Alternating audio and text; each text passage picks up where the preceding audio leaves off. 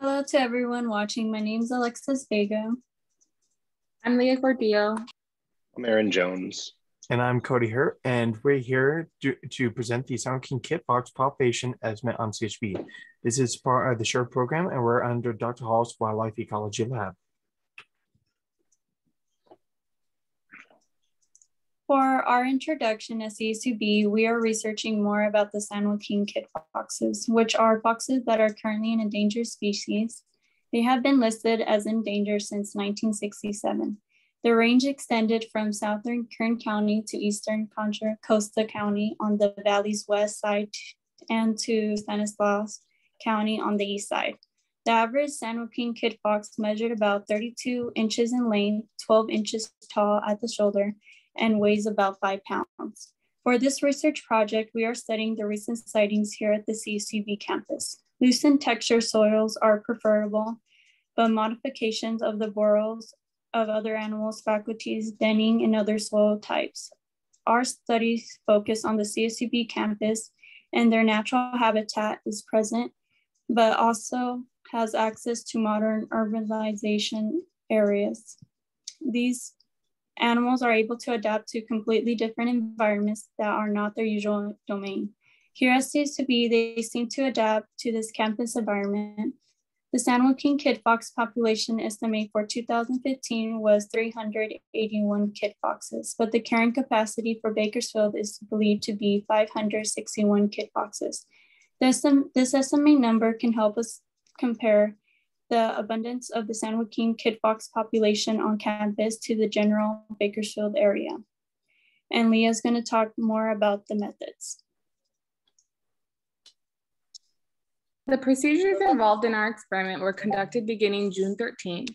And during the first week, our group assisted the Endangered Species Recovery Program with trapping, collaring, and marking the San Joaquin kit foxes on campus. Traps were set out and were maintained at 6 p.m. and traps were visited at 6 a.m. These time intervals were used to avoid heat exposure to the foxes. And when trapping foxes, we used cat food and hot dogs as bait. As you can see from the pictures on the slide, the foxes trapped were handled by ESRP while students assisted and data was collected. During this time, the yearling foxes were given collars and marked with a safe dye, and the younger foxes were not given collars. However, they were still tagged and marked. Then the foxes were released. Next slide, please. During the first week, our group also set up Reconyx cameras at 9 different camera stations throughout the CSUB campus, as labeled in Figure 1. Camera data was collected from June 16th until July 7th. At each camera station, different flavored cat food baits were set out in order to attract the foxes, and cameras were visited weekly so that SD cards and bait can be switched out. The data from the camera stations were then downloaded on a computer and was sorted through by Mega Detector and put into primary folders. The folders were then uploaded onto blocks and separated into individual folders such as distinct animals, humans, unmarked kit foxes, and marked kit fox folders. Our group then went through all the marked and unmarked kit fox photos and separated them based on their tag numbers and or distinct figures on the fox. A few examples of these features and markings can be seen in Figure 2.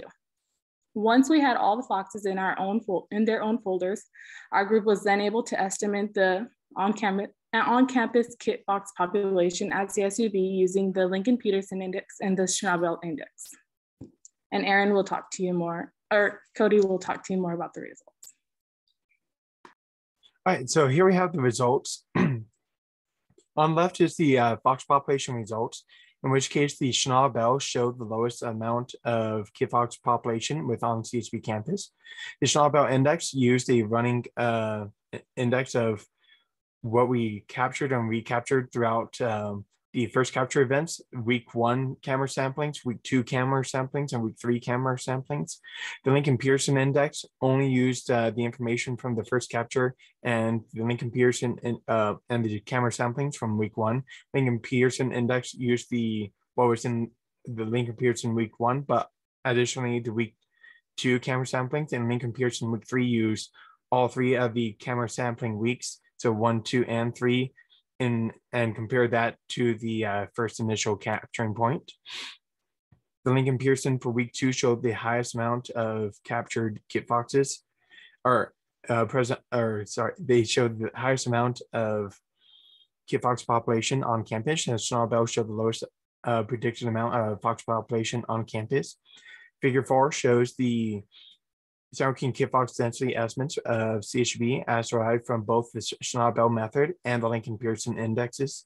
And the red line indicates the 2.56 fox per kilometer squared from the Cipher 2015 kit fox density population estimate.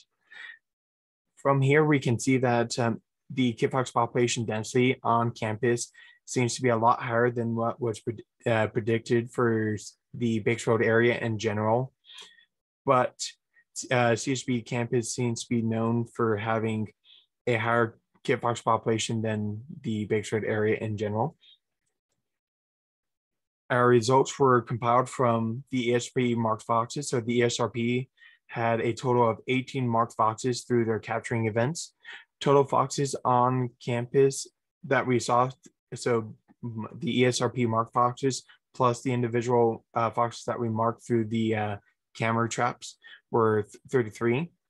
A total of 440 marked fox pictures were captured, with the unmarked fox pictures being 1,175 pictures, and a total of 9 sites were used on the CSUB campus. The figure 5 shows the spatial movement of collared foxes on the CSUB campus from the June 16th through July 7th. And now we have Aaron. We saw a low population estimate of 37 foxes using the Schnabel method and a high of 48 in the Lincoln-Peterson index during week 2. And those represent approximately 10 and 13% of the estimated 381 from the 2015 study. And they're approximately 7 and 9% of the carrying capacity of 561 from that same study. And then in the density, the highest density of foxes at CSUB was 12.3 foxes per kilometer squared, and the high being nearly 16. While in 2015, the estimate was about 3 foxes per kilometer squared. Based on our estimates, we can determine that the fox population is improving and getting better, at least on the CSUB campus, based on our density estimates in comparison to those of the ones in 2015. And then that is it. All right. These are our references. And we would also like to give acknowledgement to those that helped us in Endangered Species Recovery Program, especially Dr. Cipher, Nicole, Erica, and Tori for coming out and helping us and allowing us to get experience with helping them doing their Kit Fox mange program. And also to the Mega Detective crew for allowing us to sort through our pictures much more easily and allow us to be able to do our project successfully. Thank you.